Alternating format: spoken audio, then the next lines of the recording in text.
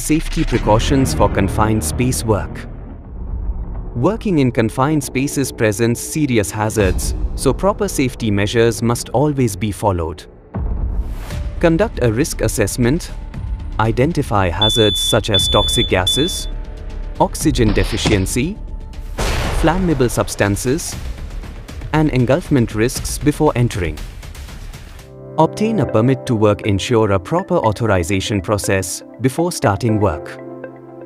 Ensure proper ventilation. Use mechanical ventilation or fans to eliminate hazardous gases and maintain a safe oxygen level inside the space.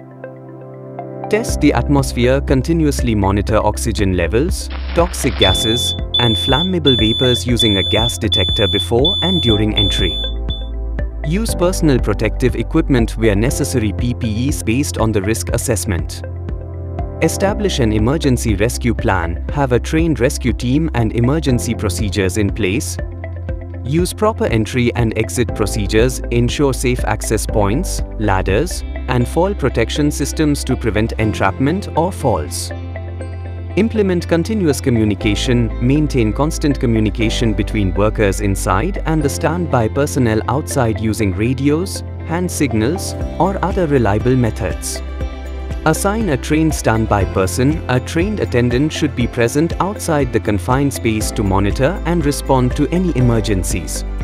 Control energy sources. Follow lockout-tagout procedures to isolate energy sources such as electrical, mechanical, or fluid systems to prevent accidental activation.